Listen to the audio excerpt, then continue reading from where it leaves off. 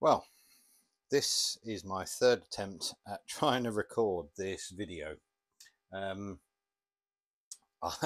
Unfortunately, I've been having some technical issues. This was meant to be a bit of a semi-review, likes and dislikes of the Lone Rider MotoBags. But I think it's probably easier more to do a bit of a comparison to the Bumot Xtremada panniers, which I've also done a review of, that I had previously. I suppose the first question is, why did I get the Lone Riders? What happened to the Bumots? When I got my 2024 R1300 GS, at the time there wasn't any options for mounting any sort of panniers that previously fitted the R1250 GSA. So I sold the Bumots, expecting that there would be some option in the future and they would be even-sided panniers, which kind of has happened. But then I didn't expect that Lone Rider and a few other companies would then bring out some pannier racks of their own, which will actually take any of the panniers that previously fitted the R1250 GS racks, the aluminium racks. So kind of made a bit of a mistake there. I had previously considered getting the Lone Riders. Went for the Bumots mainly for the price, if I'm honest with you. Really enjoyed them, but I couldn't bring myself to buy the Bumots again, only having sold them previously and losing a bit of money on them. So time for a change, effectively. The main reasons I chose the Lone Riders over any other brand, I did consider the BMW Vario panniers, the new ones, but they weren't available, which in hindsight was probably a good thing, considering a lot of the issues that they've had with them. But I've had these Lone Rider panniers now for about 3-4 months. And I've covered about 4,500 miles on them, which was mainly a slightly longer than 3-week trip down to Greece and back, followed by a trip straight afterwards to Scotland. So I think I can say that I've used them enough to be able to give them a sort of fair rating compared to the Bumots. These have been ridden through torrential rain, scorching sunshine from sort of as low as 12 degrees centigrade all the way through to nearly 30. So yeah, I think I'm reasonably qualified to give my opinion on them. So yeah, the main reason I went for these over any others was I always liked them. I enjoyed the modularity of them. Being able to sort of attach the extra bags to them, which was one thing that I wish the Bumots had. Obviously they have a bottle holder each end, which is great, and I did use them. But in fairness, I felt like the second bottle holder on each of them was kind of a waste. So the main reason for sort of choosing these over any other brand was the modularity. Hence I went for the extra 6-litre dry bags, which I've got there. I did nearly go for the micro bags, but I went for the 6-litre ones anyway. The ability to lock them was another factor. The semi-rigidness of them, not so much from the point of view of crashing and it sort of returning to shape, more from the fact that one of the things with the Bumots I found was because they didn't really maintain their shape when empty, sometimes it was kind of hard to get the inner bag in, and I ended up having to sort of fold this outer bit over in order to sort of make it a little bit more rigid. So I felt that these might be a little bit more easier to pack, which in fairness they are. Also the design of them, arguably, I think they look sort of prettier, which I realise isn't necessarily a big consideration. But those were the main motivations. You know, obviously having the Molly system was a big, you know, element of it. You know, Lone Rider do their own accessories. I did buy the Lone Rider bottle holders, but I didn't find them particularly good. Mainly because the bottles that I use were just too loose, and I felt like they might actually bounce out. So these are just, I bought a couple of bottle holders off of, you know, Amazon. Because it's a Molly system, it went straight on, and I can obviously tighten that up, and that's been no issues whatsoever. So what I like about them, obviously the locking element of them, both the Bumots and the Lone Riders, they obviously, the actual bags themselves, they obviously lock onto the panniers, the pannier racks even. So very similar in that sense, but obviously these can actually lock here.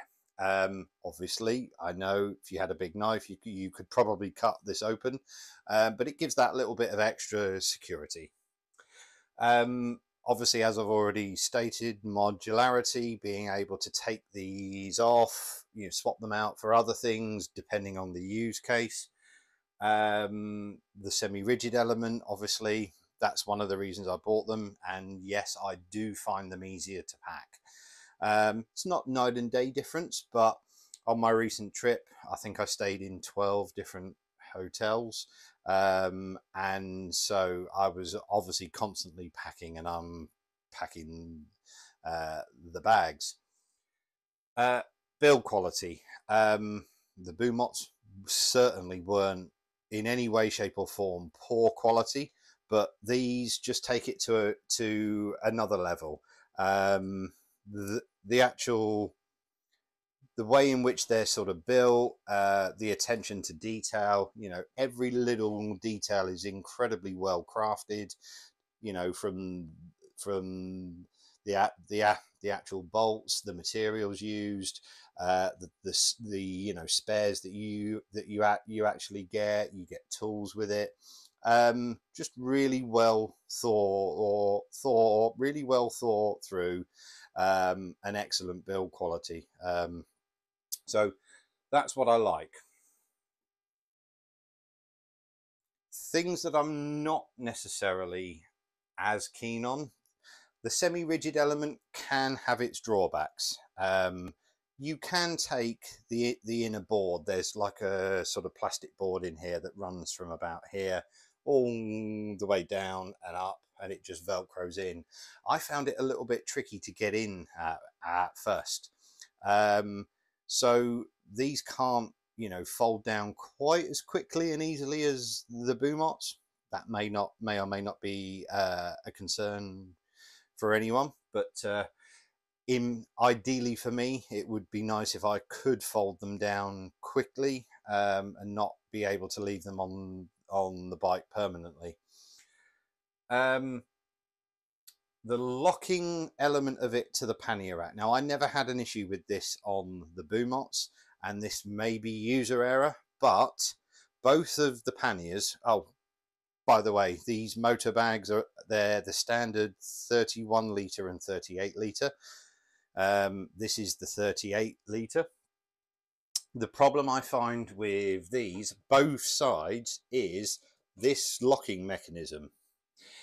When it's actually on the rack there, and you actually lock this down, and it sort of clicks into place, and you turn the key, there is a little tab inside there. You might not be able to see it, that actually slides over to lock it. And for some reason, on both sides, it is a nightmare.